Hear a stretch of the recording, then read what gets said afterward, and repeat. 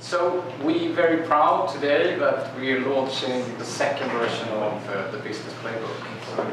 And we even have a limited edition. If you promise to read it or share it, you can bring it with you, of course, or otherwise download it and spread it. Why we created this playbook around 2 years ago, also I guess in a discussion with Ericsson and Potsdam Institute and others, it was basically how can we transform the carbon law, how can we transform that to concrete strategy and action for companies into something which is simple and sharp and aligned with science. So that is basically the background. Today we have a very exciting lineup of fantastic people, as you can see. We have Race to Zero, who will join us in a minute. We have Espen Stoknes, who will also talk about climate solutions in particular. And we have some amazing companies who will actually talk about their 4-pillar climate strategy, which is a framework, key framework of the Business Playbook, and how they're basically implementing that. And we'd also like to talk about how can we scale out climate action at the end, to bring up some ideas, how can we really scale exponentially.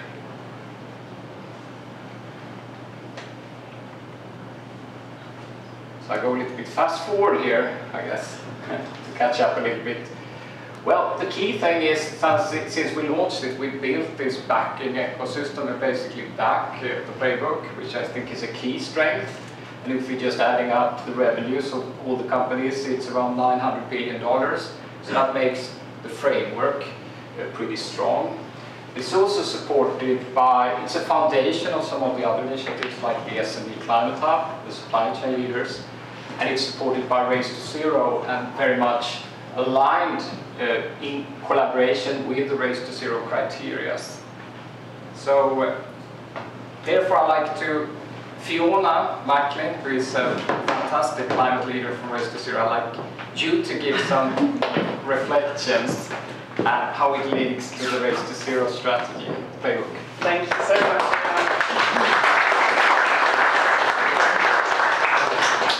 Thank you, and thank you, so it's fantastic to be here.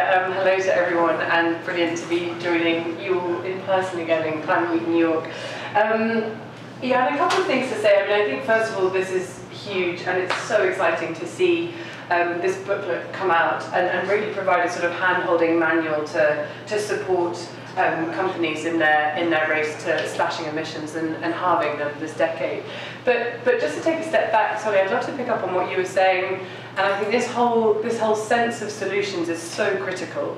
We're in such a febrile environment, and with undergoing on geopolitical interconnected crises, it's so important to be leaning into these solutions and for non-state actors to be really stepping up and taking their lead on providing the confidence and providing the energy to others, to their peers, to their competitors, and also to national governments to really ratchet this ambition and action and make sure that we're getting ourselves back on track for 1.5. So just wanted to sort of really emphasize that sense of solutions, which I think really fantastically comes out in this playbook.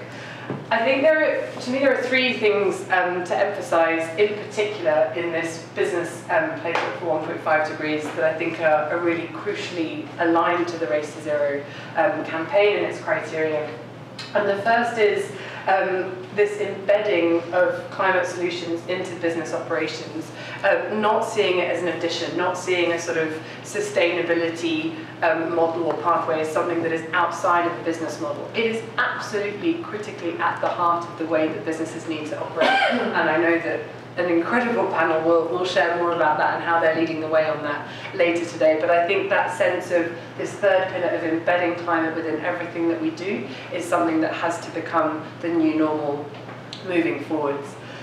I think the second thing to pick up on, and this is a big priority for Race to Zero this year, is the activation, the education, and the real sense of sharing this energy and these solutions throughout communities, throughout stakeholders, and throughout society. And so I think that fourth pillar on the sort of policy engagement and societal activation is another critical one, because we are all in a room of friends who agree and who do the same thing, and what we need to do is get our voice out to those that need to hear it. And so I think what Exponential Roadmap Initiative and its companies are doing in terms of supply chain activation, in terms of engaging with SMEs, is what we need to scale both regionally and also just generally at pace and throughout society. So I think that engagement, that policy activation and that fourth pillar, and helping companies do that, showing them the way, is a really critical piece of work. So I think the third and final thing that I'll say is that this is something that is, we're not precious, and again, I think something that Exponential Roadmap Initiative really shows leadership in within the Race to Zero is these are solutions for everyone to take. They are not just reserved for the Exponential Roadmap Initiative partnership or just for Race to Zero members. We need to share these and shout about them and really welcome them as something that anyone and everyone can use. And so with that, again, just a fantastic congratulations for having this out here, but also a real excitement to hear such an incredible lineup of companies showing us how they're making good on their promises and getting it done. So thank you very much, Sharon. I'm happy to be here.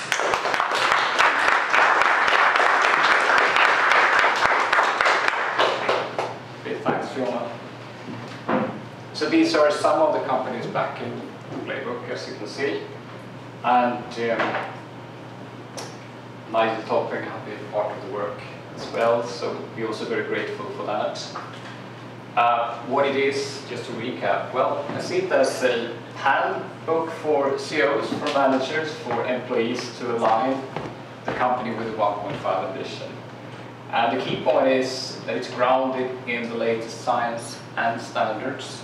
So we integrated the recent standards into the playbook. Also that it's developed by a high number of leading experts and companies, more than 100 basically, over 2 years, which makes it pretty solid. It will be continuously updated with new revisions, but we also keep the stability, which is important. And it builds on the 4 climate pillar network, which I will give a few highlights on. We already talked about the foundation of the carbon law, which was launched in 2017. And this is, of course, a global carbon law. It's a global average. So for leading companies, we expect them to do their utmost to go faster.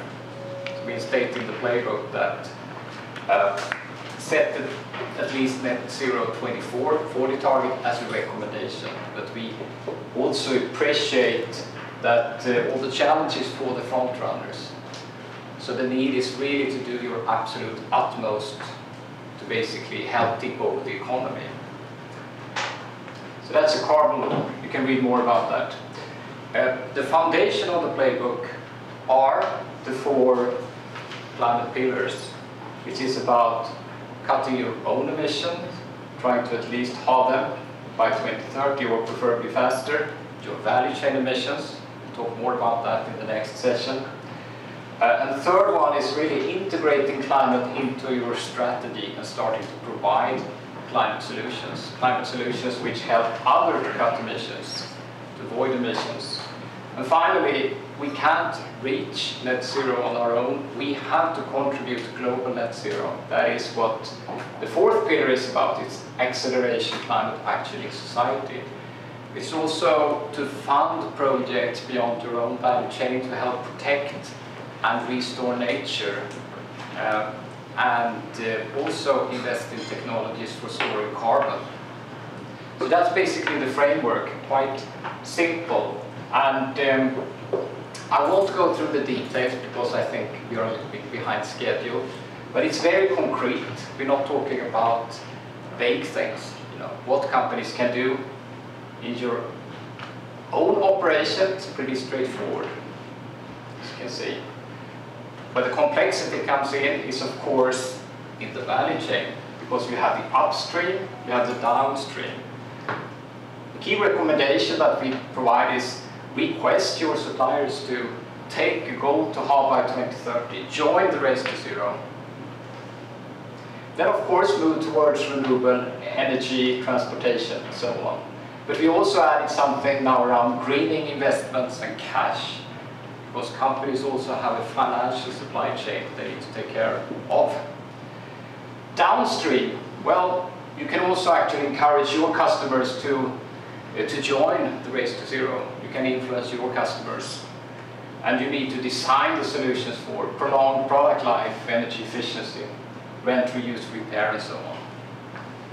Third pillar is really about solutions. Well, we need to think as companies how we shift our portfolio towards climate solutions and integrate climate and nature virtually in all solutions and projects over time. Complete portfolio as far as I see it. But also integrate climate and nature in the vision and mission statements and in all core functions. Something we talk more about is really what are the lifestyles companies are promoting. Promoting sustainable lifestyles in communication in new products will be absolutely essential. Finally, the fourth, which Fiona mentioned as well, we have a responsibility as companies to lobby for strong climate policy and align our industry memberships with the 1.5 ambition, or leave organizations which doesn't basically support 1.5. We need to put the pressure. Of course, collaborate with your peers, support sustainable lifestyles, and finally, contribute by funding climate projects in society to protect and restore nature. We'll talk more about that on Thursday, the Nature Climate Solutions event. We have supporting projects which is actually connected to, I would say directly connect to the project, to the playbook, which will talk about the supply chain leaders. And another fantastic project is the SME Climate Hub, which is launched in the US this week as well. Actually for small companies to take climate action. So with that overview of the playbook, we like to move to the next phase. I'd like to bring you back, Suli, on stage again. Thank you. I feel like that needed a bigger end. It's like, this is the 1.5 playbook, people. It's here. Let's give a round of applause.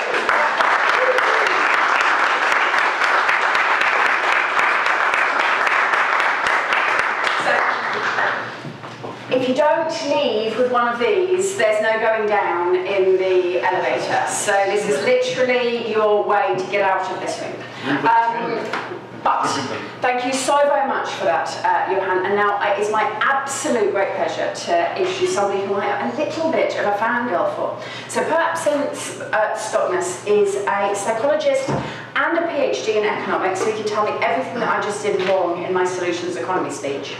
He's a TED Global speaker and serves as the director for the Centre of Green Growth at the Norwegian Business School. He's written many books, and one of them is one of my absolute favourites, which I strongly recommend to you, which is What We Think About When We Try Not to Think About Global Warming, which is such a great read for here during Climate Week. So, Espen, please come and join us.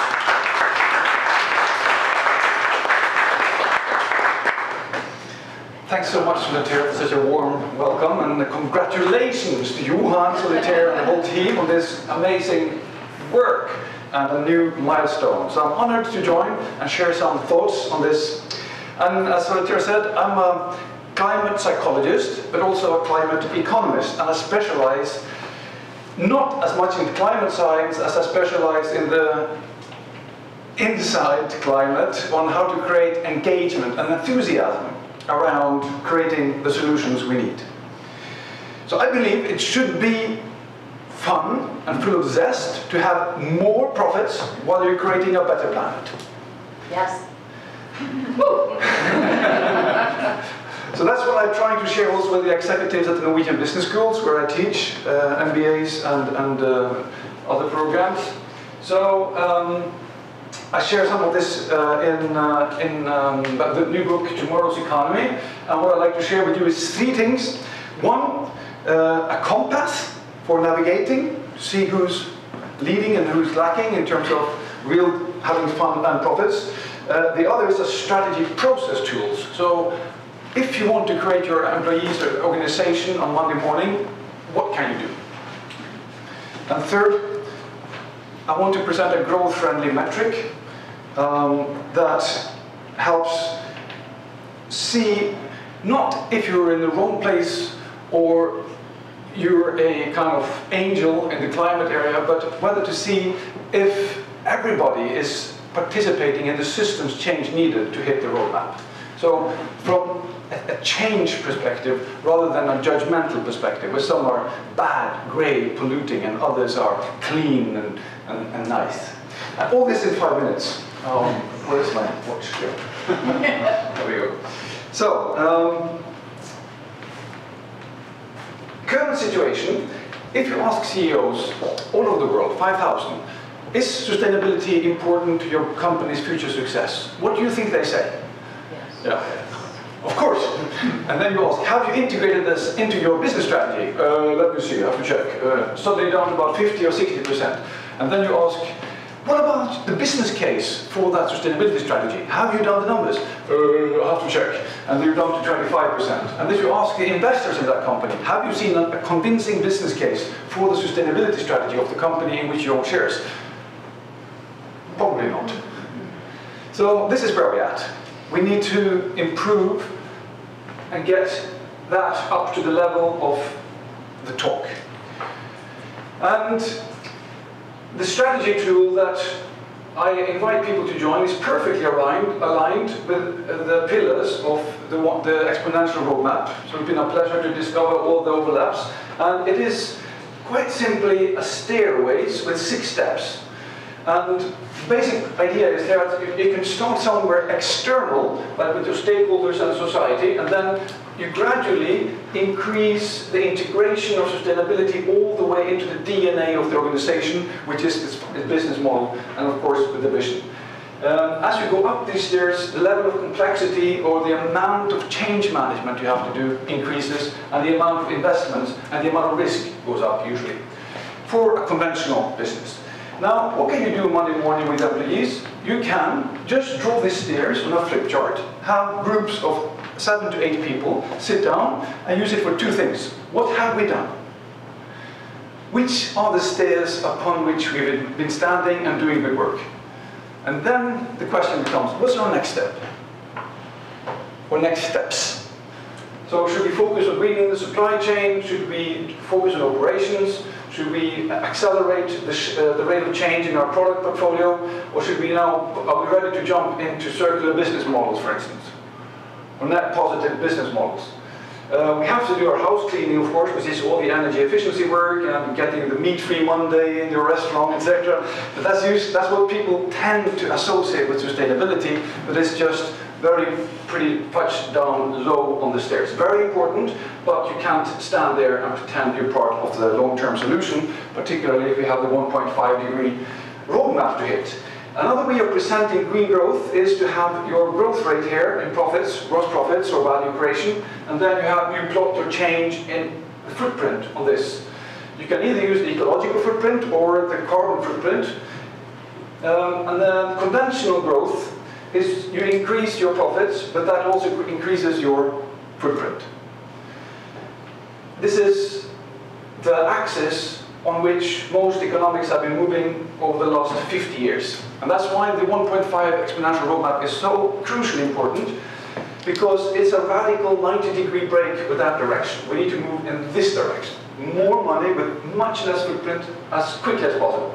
And now you can process or assess any organization, any city, any sector, any country on this compass and to see how far up there are they. Are we changing quickly enough? It's a race from that axis to this axis. So what is needed is perfectly described in the 1.5 degree. We need to take emissions down according to the carbon law, while we want to create more value for the world's 8 billion people. So this is value creation globally to 2100, and this is emissions. And if you look at this rate of change, then what is needed here is 2% is the average, 2.5% is the average growth rate of the economy, 5% is the average minimum reduction to have a chance on getting below 10 gigatons per year in 2050. That means the decoupling speed to be sufficient has to be 7%. So put that on the compass. Any company that is above this dotted line here, more than 7% is part of the solution. If you're just around here, you're part of the problem. It doesn't really help with your degrowth, because what you need is to accelerate those companies that succeed in creating more profits, outcompeting their competitors, while bringing down the footprint of the economy. So this is then a way to make this happen, and we do know leading companies such as Interface or Ørsted or the Norwegian company Tomra or Unilever, they have been delivering more than 7% per year. Interface more than 20%, Ørsted 15%, Unilever 8%, Tomra approximately 8% over the last 10 years. So it's fully possible for companies who want to do something to accelerate that green growth speed up there. And then once you've done 1 year and plan for the next year, then you should plan up. Where should we be in 2 years' time, in 3 years' time, in 4 years' time? How many of these actions do we want to implement? And then make a business case for each of the next steps. But I think that's what I had on my mind.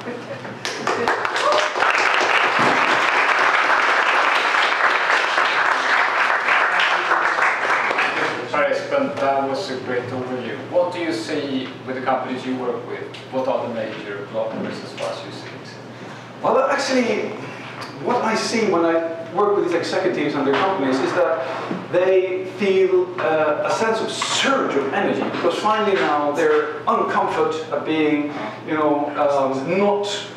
have that feeling that there's something wrong with what you're doing. And the tools have been usually like Michael Porter's 5 Forces or the Boston Consulting Group or doing a SWOT, and it doesn't really connect to the work we need to be doing. And so they suddenly feel that we use the word empowered, or they feel that now we're ready to take those necessary steps. And the fun thing has been that a lot of very different sectors, some consultancy companies have been doing this, they have been looking at their consultancy portfolio, but also very concrete industries such as construction, sawmills. And then the most fun client I ever had was the Royal Norwegian family. So the castle, the whole organization of the Royal family has now been working with the green growth there. So we have the green castle now in Norway. That's cool. That's cool. Yes.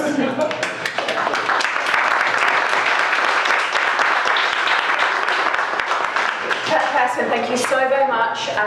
Please do take this. Thank you so much for dominating the solutions economy. And also slightly dominating our screen as well. It's just like, I look like a normal human being next to it. But thank you so very much for that. Yeah, and thanks for the humor, because I think this should be fun, and our green growth strategies should have a lot of humor in them. Thank you so very much for that, actually, because it can be so maudlin working in climate change. This is an existential crisis, but we're human beings, and we can't just operate within crisis and fear at all times. And Puritanism. And Puritanism, yes. I'm definitely not a Puritan, not in these shoes. So, we've just heard about why this is so crucial and about how we're going to make the transformation. But, and I seem to have put the playbook down. So, yeah, how do businesses currently use this playbook? Well, as I mentioned, we built a pretty solid ecosystem of companies which is contributing to the development and actually using it as well in different type of ways, both in terms of strategy, in terms of supply chain management, and some companies are also using it as a basis for their sustainability reports, as a framework for that, but also to develop their strategies. And I think we have a starting point, but we need to scale it out much faster together. Yes. Brilliant. Thanks. And one of the things which we're doing this morning, very excitingly, is Futerra has joined the Exponential roadmap. But we've joined the Exponential roadmap in a quite a unique role, which is we have been granted the title of a climate solutions provider. Now, being a climate solutions provider within the Exponential roadmap, and therefore under the Race to Zero, is a status for companies where 90% of our portfolio is deemed a climate solution. So, Johan, what is a climate solution? And perhaps we can talk a bit about how Futerra activates that. we basically, for services companies, this is something we're developing also in collaboration with Race to Zero. But the criteria is basically integration of climate and nature in your vision and mission statement. That's essential.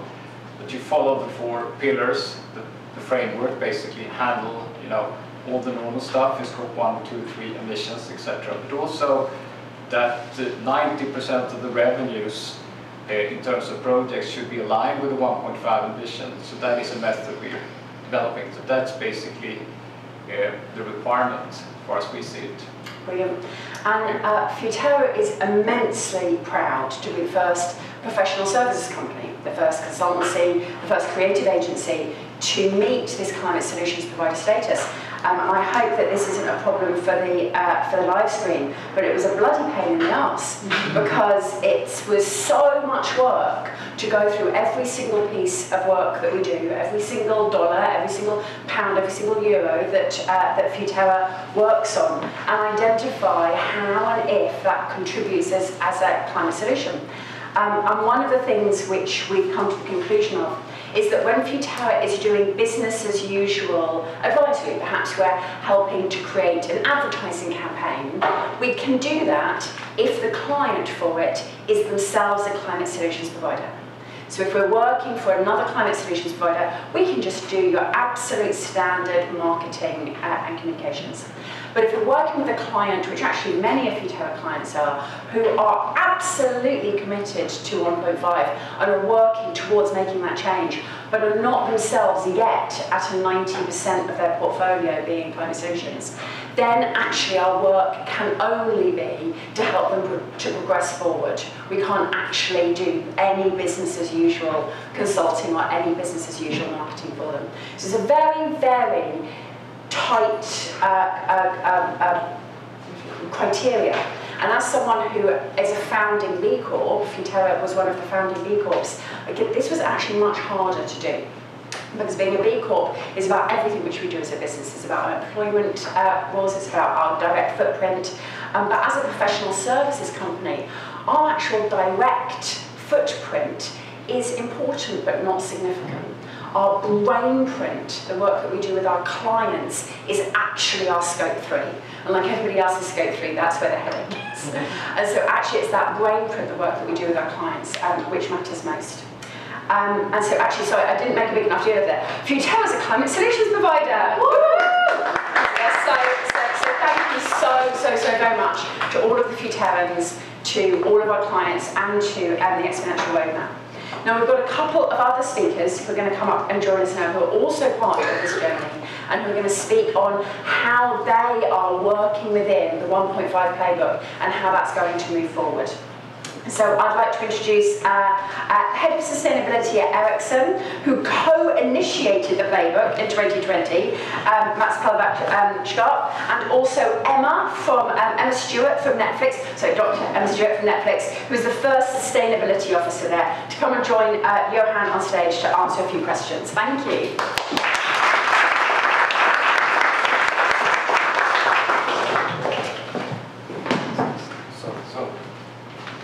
So Mats, please.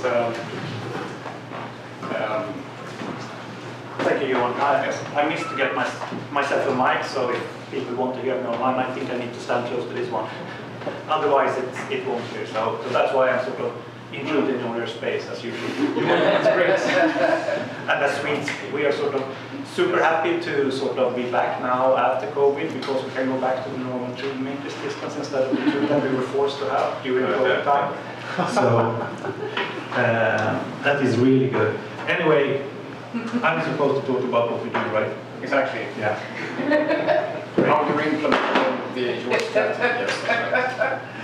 Good, then I'll do that. So straight to the point, I will go directly to pillar 1. So when we talk about this, of course, as a true pioneer in sort of the sustainability area, we have been, as you heard, part of founding the playbook and the Exponential Roadmap Initiative.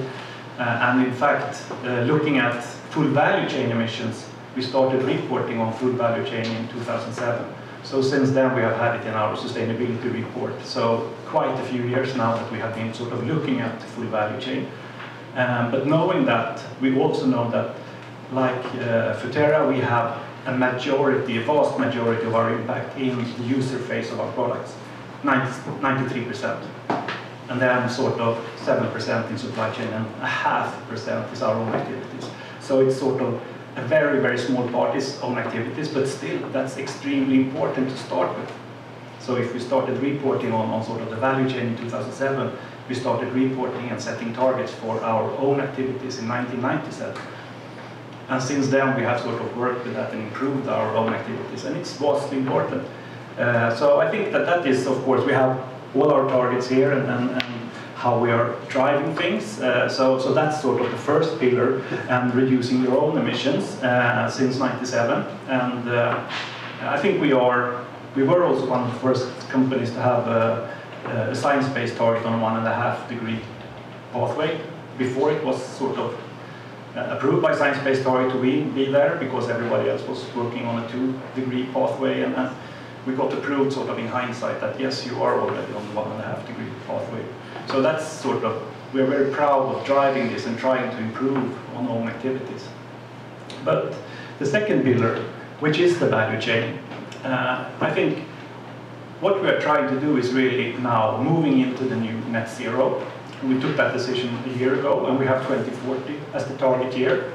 As I said earlier, 93% is energy performance of our products, more or less, and the energy mix of our customers. And that together makes up those emissions. So for us, it's very important to work with that. But then we are then looking at how can we work with our supply chain, because we realize that a lot of our customers are now moving into renewable energy.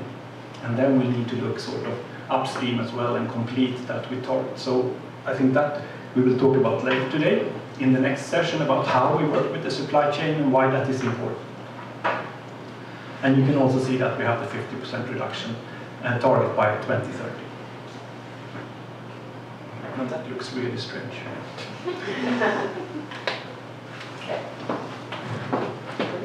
Okay. We are back. Yeah. Okay. So there we are. Pillar number 3.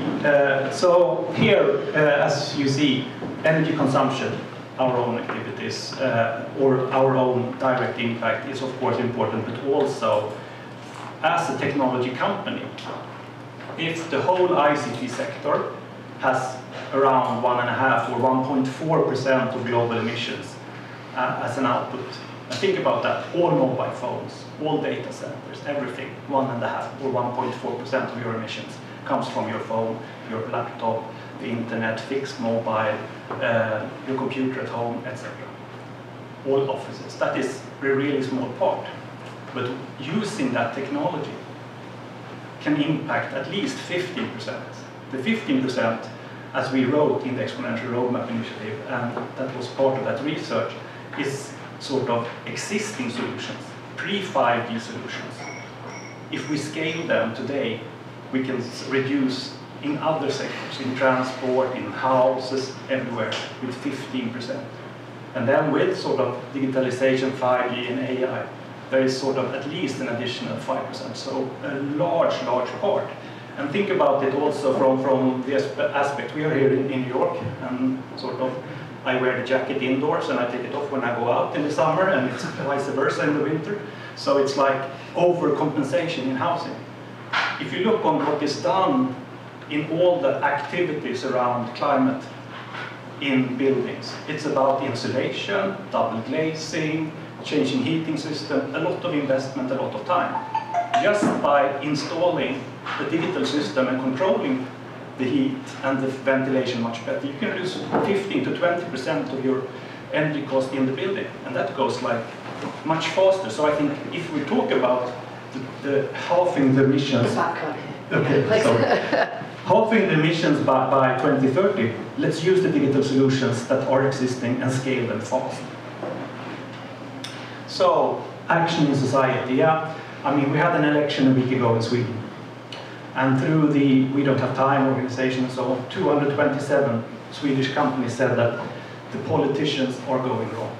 There became, I mean, and I'm not talking about sort of one or the other block. It's about sort of both blocks started the race towards escalating subsidies for fossil fuels, taking away the mix-in of renewable fuels into that, and how to create sort of take away requirements of renewable energy, etc. It became sort of the totally wrong race.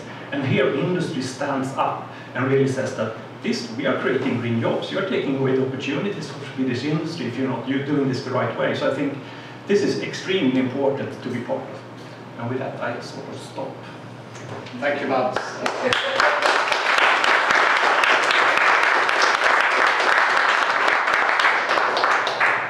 Thanks for your leadership, I would say, tremendous leadership, but also I think this actually that the industry comes together, 20% of the GDP in Sweden just stating we need to remove the subsidies, we need better regulations. I think that's a great example, so there is a great opportunity actually to gather the leading industry behind strong action, not only Sweden.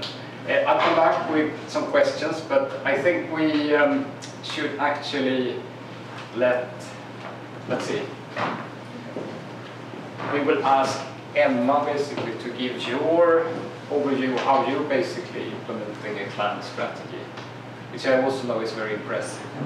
I love how Matt started talking about 1987 because Netflix didn't exist. And he had already developed his climate strategy by that point. So we are very late to the party. And I will also be brutally honest with you all, we didn't discover the exponential roadmap until after we had designed our strategy. But when I first looked at the 4 pillars, I thought, wait a second, this looks very familiar. And so it turns out that our strategy mapped quite nicely to the 4 pillars, which is a testament to the exponential roadmap team. So what I've done here is, I can hear myself on the speakers. Yeah. To be quiet and loud. Okay, my mic is working, but maybe it's not fully Good enough. Is that better? Thank you. Yeah, thank you. So I'll walk you through kind of how we think about the 4 pillars, but admitting that this is an overlay on an existing strategy, and so sometimes we find ourselves, does that have pillar 2 or pillar 3? Ultimately, it doesn't matter as long as it's covered. For those of you in the back, good luck reading this, but it breaks down our emissions, our own emissions, scope 1 and scope 2, into their component parts. Not surprisingly, for an entertainment company, 80% of those fall into the production of film and television. And surprising for many, 6% fall into computing. There's a false assumption that Netflix has many data centers. We do not. We rely upon data center providers like Amazon Web Services, and we also work with internet service providers to cache locally the content that viewers like to see in a given region. So hopefully you get a good viewing experience and the internet infrastructure is made the most of. So the way that we think about reducing those emissions over time is a framework that I used in my own house: optimize, electrify, decarbonize. And my children have been very helpful, my husband not so much.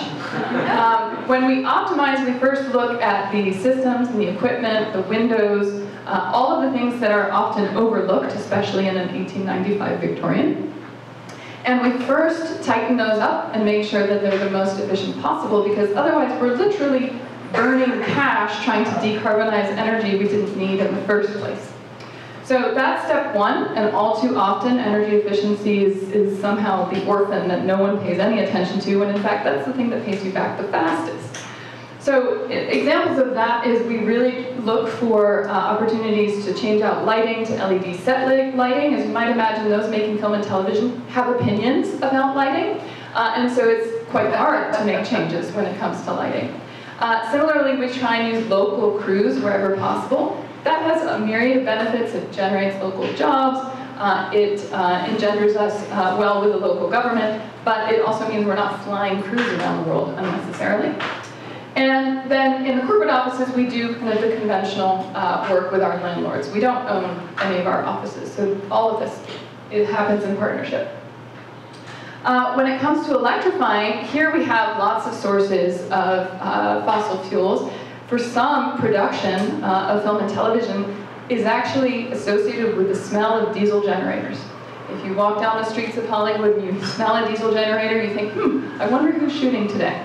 That is not a reputation we particularly enjoy, but it is a 130-year-old industry that has relied on diesel generators as well as diesel trucks and other vehicles for almost that amount of time.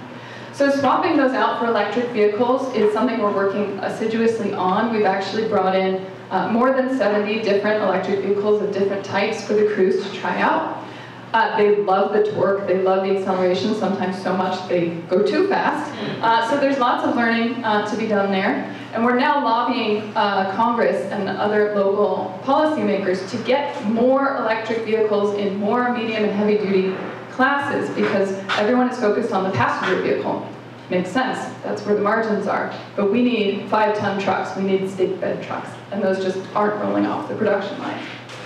And then we offer free charging and things like that to our employees, who are increasingly electrifying their own vehicles. And then decarbonize, so decarbonize what's left. Once you've electrified fuels, you look at what's left on the ledger, and that's often the electricity that you're using from the grid. So we're opting into green tariffs where utilities provide them, and where they don't, we're knocking on their door and asking why not. And then we're also doing direct investments in clean infrastructure on our facilities. When it comes to our supply chain, we are members of Exponential Roadmap and the Race to Zero, and very proudly have qualified for their criteria. We also sent a friendly letter to over 70 of our supply chain partners explaining that our science-based target is very important to us. We plan to have our emissions by 2030, and so should they.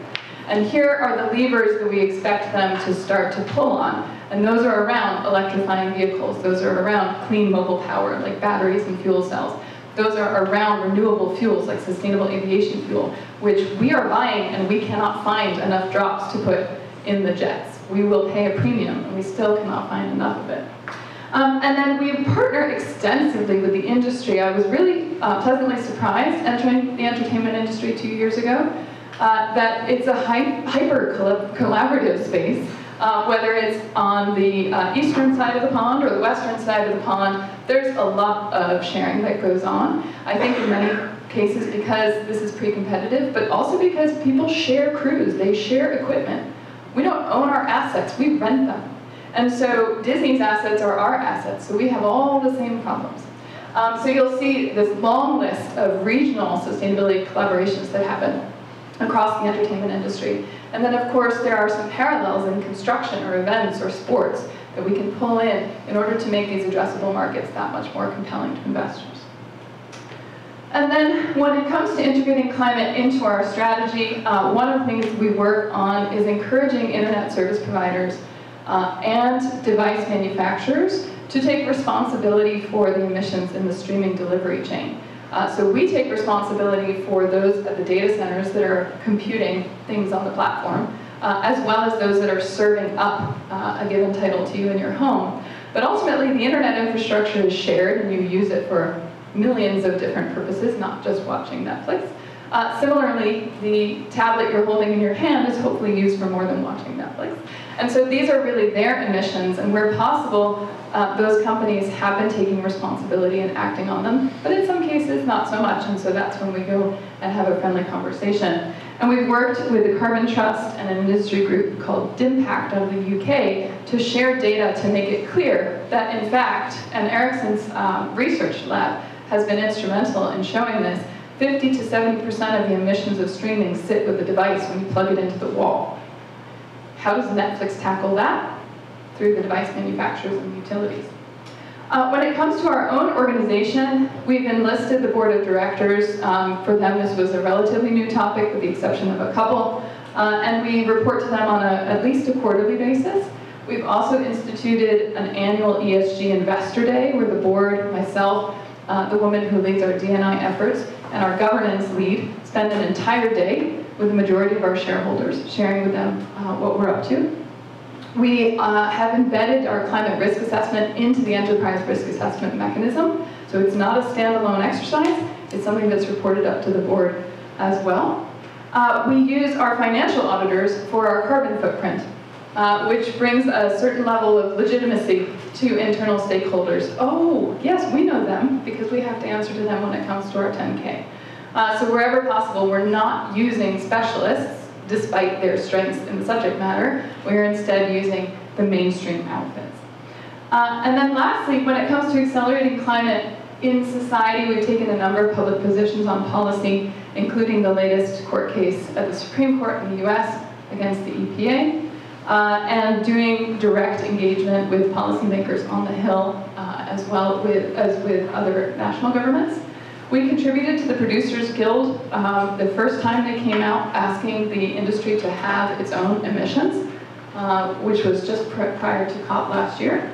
And then we do a number of things on the platform, including partnering to shine a spotlight on the many green titles. Turns out there's about 200 of them on the platform right now that shine a very clear spotlight on sustainability.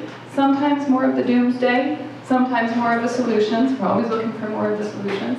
And then we wrap those with impact campaigns and launch new titles. For example, Down to Earth with Zac Efron, season 2, don't miss it. It's coming out next month. It won an Emmy in its first season, and this upcoming season is all about solutions from touring the continent of Australia. So we really do try to highlight those in the portfolio, but we still have plenty of work to do to move the portfolio into titles and storytelling that are inspiring and climate savvy. With that, I'll turn it back to you.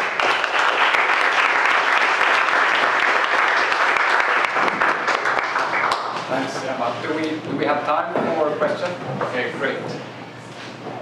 So question to both of you. What do you see as the sort of major block which we need to overcome if we really should scale this to critical mass for companies?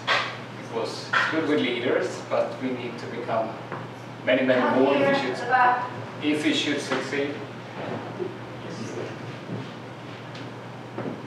To scale it to many more companies, well, they need to hear from their investors. Investors do ask questions, but that tends to be, where's your CDP report? Because then an equity analyst can check a box. And that's kind of the least interesting question they can ask us. So I think hearing more sophisticated questions that are more sector-specific from investors would be a big help. Similarly, study your customer, because your customer will surprise you. Whether it's global opinion polls or our own research, we found that it's in the 80th to 90th percentile in terms of general population level of alarm and concern, and those who determine or declare that climate is very important to them personally. But as Sully was saying earlier, many of them feel paralyzed because they don't know what to do about it. When a title like Don't Look Up mirrors that on screen, we heard so many people say, I felt seen, and now I can talk about it at the dinner table. And it kind of pierced that zeitgeist of what was already happening in society, but the creative economy, at least, was not acknowledging it. And it was very good for our business. It was the second highest performing film in Netflix history. So talk about making money and delivering solutions. Oh. Great, thank you. So I think one of the reasons why we are here is really based on that, because we realized when we launched the Exponential roadmap back in 2018 that it was the same 200 companies, and that was before you joined. So now 201. But anyway, it's like that we're meeting at all conferences, and we had discussion, how can we change this? How can we make things happen on a wider scale? How can we get others to engage? And that's the whole idea of the playbook, in fact. And the idea behind the playbook was that, in fact, from an Ericsson side, we said we can inspire our customers, and we have done so. We have quite a few customers here on the playbook and on the Exponential Roadmap Initiative, and in the supply chain leaders. So that's one thing that you can do, but we can put requirements on our suppliers. So let's put the requirements on your suppliers, because then they sort of would like to follow because they like to remain your supplier. And so that is really very forceful, but at the same time is that we cannot leave them behind, because if we are 200 companies that understand, the other million companies don't understand, so we need to help them to understand. Once again, the idea behind the playbook. So that is really what we said when we started to work with this, is really how can we help other companies to scale.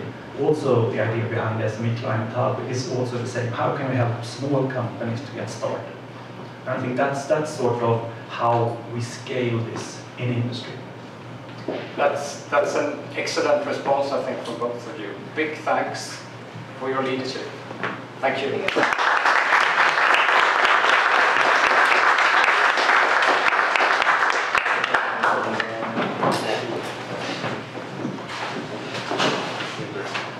I would like to ask two other leaders, climate leaders, to join me on the stage. Andreas Ahrens from IKEA, and Rasmus Due Skov from Ørsted. Welcome. Who goes first? You can go first. Shall we do like this? Okay. Nice. Thank you. Right. That looks like me.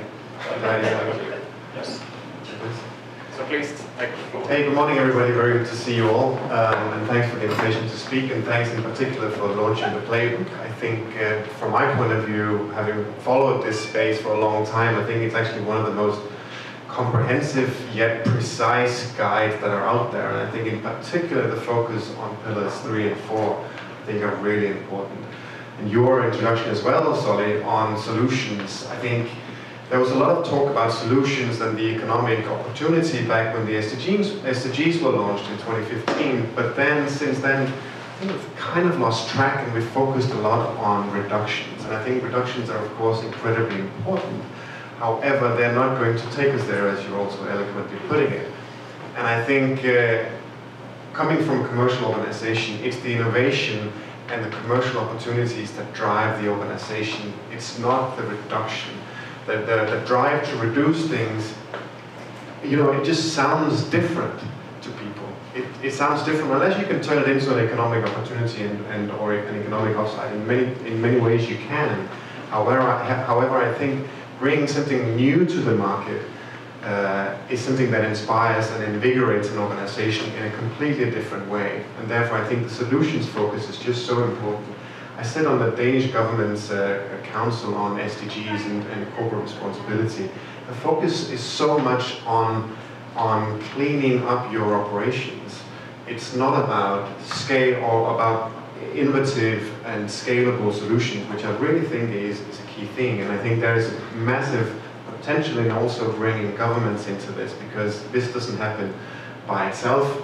You only put new solutions to market if you have an economic upside to that. And I think this whole spectrum is one that we need to explore a lot more in general. So those were my introductory remarks.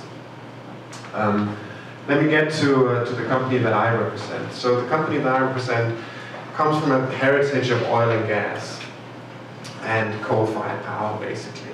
We used to be called Dong Energy. We changed the name in 2017. The previous name was standing for Danish Oil and Natural Gas. So that was really the heritage. We've been one of the most polluting energy companies in all of Europe. And when you look at our reduction trajectory, this is really the story of the transformation. This is the story of our business strategy. About a decade ago, we realized that the world was changing, and that realization came at the same time as our core business was hemorrhaging money. This was right in the aftermath of the financial crisis. So wholesale gas, energy production in general was just not, from fossil sources, was just not performing very well. So we took a strategic bet on something that we had a little bit of experience in, namely offshore wind. And today we've been a key front runner in driving that entire industry, bringing it from a niche industry that was highly expensive, that very few people actually believed in, to an industry that will be at the core of many future energy systems, at least for countries that have coasts and coastal areas. And when you then look at our scope 1 and 2 reduction trajectory, we've gone from 2006 to this time, reduced our GHG emissions by approximately 87%. I think it's actually a little bit higher now. Our green energy generation is 92%, and we will reach net zero in scope 1 and 2 by 2025. We do that by phasing out, we've done that by phasing out coal entirely from our power stations, and we have one more coal-fired power station that will be closed in the beginning of next year, that we have been unable to convert because we have not come to a political agreement with the customers in the area. And then by expanding our renewable energy footprint, as I said, mainly offshore wind, but also onshore and solar here in the US, and as well as in Europe and Ireland. So that's really the story of our transformation that you see in this one graph. We were the first energy, I think we actually still are the only energy company with a science-based targets initiative approved net zero target that comprises scopes 1 through 3. So we will be carbon neutral across our entire value chain by 2040. And as I guess you can see from combining the previous and this slide, our remaining emissions lie in scope 3. So it comes from wholesale gas and it comes from our supply chain. We've already reduced our emissions from wholesale gas by 50% over the past 2 years. We've committed to not engaging in any new gas contracts, such as with Gazprom. We have a number of legacy contracts that we simply have not been able to get out of. So we're obviously honoring those obligations, but not entering any new. So once all of that goes away, the main thing for us that remains is our supply chain. We develop and we build renewable energy projects, which means that we procure a ton of components, and we also have a lot of installation and operation activities. Therefore, we've set this target. We've launched our supply chain decarbonization program a couple of years ago. We have about 22,000 suppliers. However, only about 40 of those are strategic suppliers with longer-term relationships and that constitute a significant amount of emissions in our supply chain. So we're working with them. Those 40 have, so looking back over these past 2 years, these 40 suppliers, only a third of them reported on their scope 1 and 2 emissions 2 years ago. Now all of them do. Out of these 40 suppliers, 1/3 now has set a science-based target. So we're really trying to stimulate and drive uptake of decarbonization in our supply chain. We've asked all of our suppliers, well, first these 40, to only use green electricity in their production by 2025. We've now extended that target to our entire supply base by 2025. So that will be a massive undertaking for us to actually work with our suppliers, not just the strategic ones, but also the rest to drive that change. And as I said, our reduction trajectory really is our climate and business strategy at the same time. So therefore, I don't think we can get anywhere closer to having a core product that tries to deliver climate solutions. We have a vision of a world that runs entirely on green energy. We invest all of our money only in renewable energy solutions. So for us, I think, going to, by 2025, 99% of our generation will be renewable. And I think the next step for us really is to think about our solutions, not only as climate solutions, but as sustainability solutions. We have a 2030 target for all of our assets that are commissioned at that time to be net positive on biodiversity. Because I think biodiversity and ecosystems collapse is actually an even bigger threat than climate. I think that is actually what's going to destabilize even more than climate. And obviously those two are interplay or deeply interlinked. So biodiversity is a very, very important focus area for us. And I think We can do a lot with such massive scale infrastructure projects that we do. We can do a lot on biodiversity because we take up a lot of space, both on land and offshore. We also look at communities, economic development, etc. To integrate all of that into our project planning is very important for us. And then, lastly, on how we engage with the wider society. We try to push a number of thought leadership products out there that talk about how we would like to see stimulation for further climate action, what is necessary, what is required, what does it take also to provide policymakers with insights that this is not difficult. And I think what we're probably all experiencing is that the main gap in action is actually on the policy side. It is not companies, it is not the public, it is actually on the policy side. So we really try to engage there and push out thought leadership products that we hope will help change the conversation. We partner with a number of institutions, and there are just 3 listed here, but I think we can provide insights that come from our organization, our experiences, but it's only when we combine that with expertise from other organizations that we can really bring something brilliant into the world. And then we engage a number of networks. We stimulate demand for green steel, for instance, through participating in the green net zero steel initiative, etc. First Movers Coalition has a big focus on that as well. We engaged a lot in World Economic Forum, and obviously very pleased to now have become a member of the Exponential Roadmap Initiative.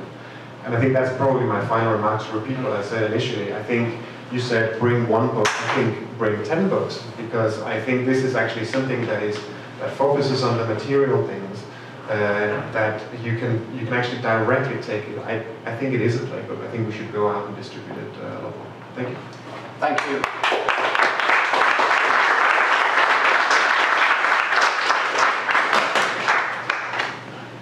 Thanks. Please, Andreas. Yes. So hello, my name is Andreas Ahrens, leading the climate agenda for IKEA, and also thinking why we joined Exponential Roadmap and why it makes sense. I think also from a solution perspective that you've driven it. For me, it really comes natural because IKEA is very much like a value-based company. So if you're in the company, everybody cares, everybody wants to do something as well. And what we want to aspire with our business is to create a better everyday life for many people.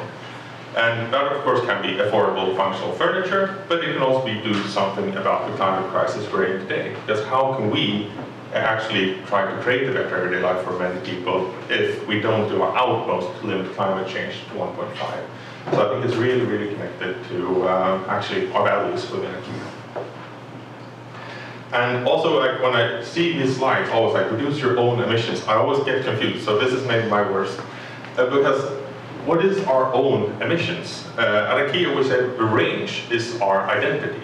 So everything that we do as a business is, in a way, our emissions. So I will just skip this slide and go right to the next one. Because we always need to take action on the total value chain. Because we as a business, we of course care about our stores, we're 2.3%.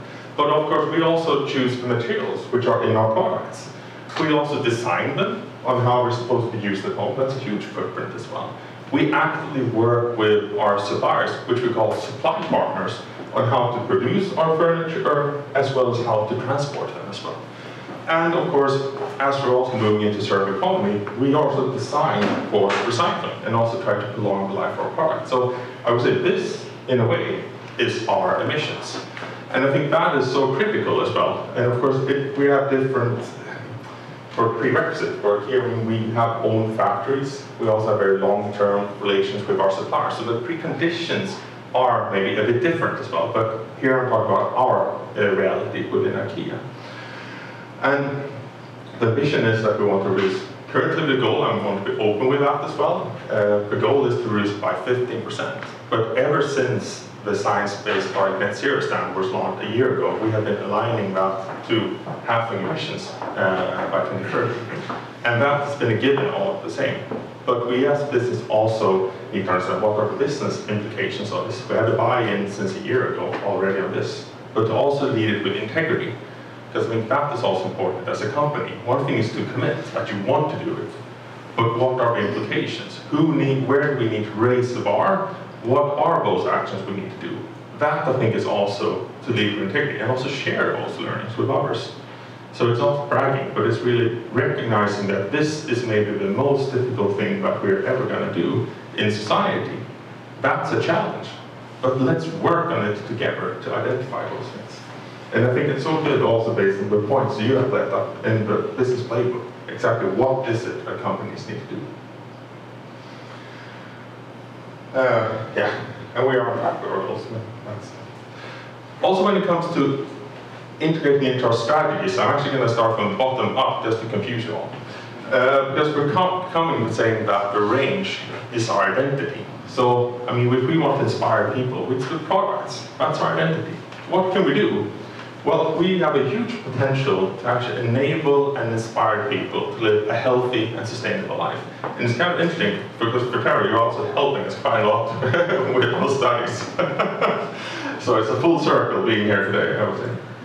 But of course, how can we design our products with prolonged life of them and enable repair, refurbish, remanufacturing? Because we love our products, and we also want our customers to love them. They should live as long as possible.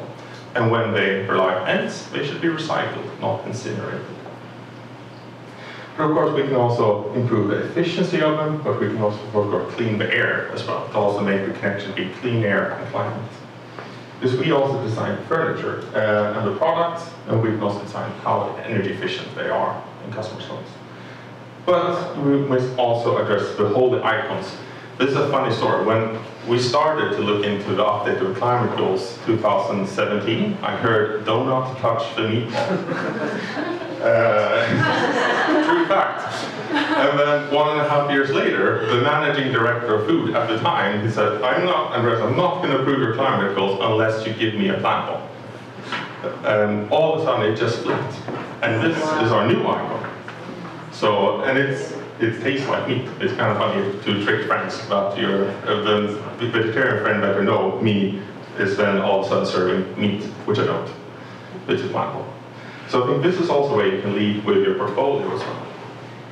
But back into the more like boring but very, very key things. How do you include it in the strategy? So we have sustainability as one of the 5 strategies. Most goes for most companies, it's one of the strategies. But also one of the KPIs for overall direction. So it's the climate footprint, it's affordability, and how we improve accessibility. Those are the 3 main KPIs the whole company is driven on. We're also working a lot to actually secure that it's integrated into all balanced scorecards. Because at the end of the day, this is not a top management decision. You need to help mid-management and all of the people working operationally with these things, so it actually gets on the priority. And also must be open here, we currently work a lot with manual data handling, not fun, and also limiting that one as well. So a huge part of what we're doing this year is also to digitalize and automatize the whole climate footprint reporting, so it's become easy. So instead of us doing calculation in Excel, it's a smart solution that should do it instead, and also removes the human factor as well.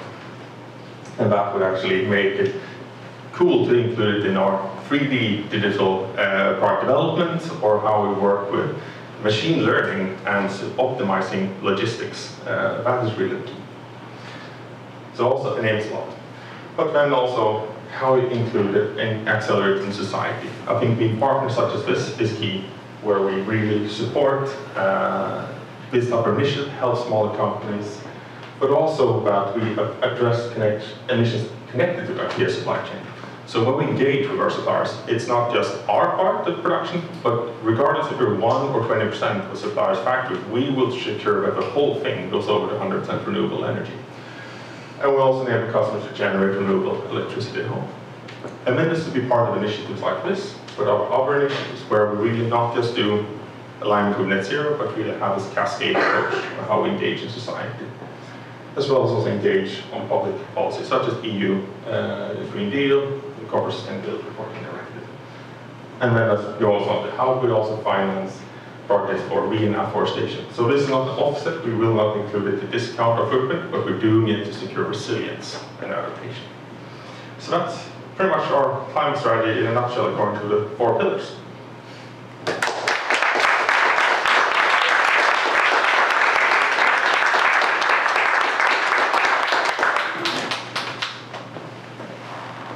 have one question. One question, yes. I think that was an excellent overview. It really shows that it's achievable to do a really rapid transformation, which I think is really impressive. So it's also, the Ørsted model is really interesting because it also shows that a lot of companies can transform incredibly fast. And I also think, Andreas, you have a challenging business model. Go in the front line, show it's achievable. What do you see as major blockers we need to overcome the next 1 or 2 years? Let me start again. Give me some time. When you say 1 to 2 years, I think it's difficult to not talk about the energy crisis. But I'd actually like to, or the cost of living crisis. I'd actually like to take a slightly longer perspective, because I think we're looking at a puzzle here. I think everything is interrelated, and I think one of the points that I'd like to make is why don't policy makers require all government procurement or public procurement to have climate targets in the science-based targets? Science-based target is a fundamental prerequisite for being able to bid for government contracts. Why aren't we there? So I think, you know, stimulating that and thinking, and my point is, you want to stimulate a broader industry. So if you ask for that, then you also stimulate your supply chain or the bidder's supply chain actions. And in the end, you will end up driving change across steel, cement, transportation, etc. Even if the science-based targets requirement that you make is towards somebody like us or whoever would be sort of a first-tier provider. So I think we need to see this as something that is very deeply interrelated, and where I think, especially on the policy side, there's a lot that can be done. I'm going to build a bit what you said in the beginning as well, with energy crisis. I think leading this agenda in an ever-increasing volatile world, I think that is maybe the biggest issue I see going forward, both within a company, but also what you were on to as well previously, with how government policy might actually be taking many years back in time as well. So I think that is the biggest challenge we have ahead of us as well. And it's a bit ironic because climate change will only increase the volatility in the world. So the key is to keep that guiding star going forward. Thank you very much. Allow the build, answers only. Well, the whole ESG versus action, I think that is actually one of the things that many of us need to help tackle, because I think ESG is in a bit of a crisis. Much of that has come out of the US in the conversation here, at least that is what it looks like when we sit in Europe. I think the whole ESG movement has been extremely important to put this on the agenda on the investor side. I fear that we risk that it becomes misguided because it does not have the action focus. And I think that is something that we need to, and that's why I think the solutions piece is so important, because if ESG is only about de-risking an existing product, but climate action is about changing your strategy and the solutions that you provide, I think that is where the emphasis really needs to lie, also from an investor perspective. So I think that is one more, but that's the whole conversation about ESG versus climate action that I think we really need to be very good at addressing, you know, all of us in this room.